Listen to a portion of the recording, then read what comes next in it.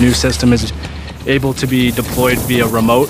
That's a huge advantage for deputies and officers that utilize this piece of equipment for the sheer fact that you can keep yourself back away from the roadside when the suspect vehicle is traveling, allowing you to deploy that and not be right up so close. When adrenaline's going, you're rushing, you're trying to correct your mistake, you tend to forget some of the safety things like staying out of the roadway, and that could be a huge issue.